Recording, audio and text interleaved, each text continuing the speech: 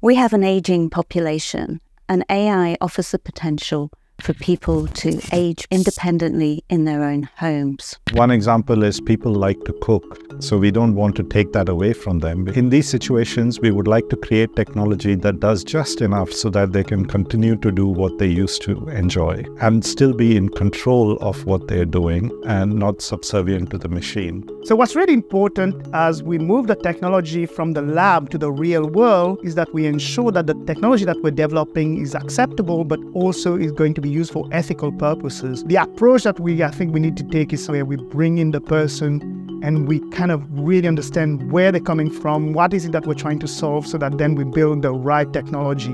What we care about is having, for instance, care-driven technology with the person at the center.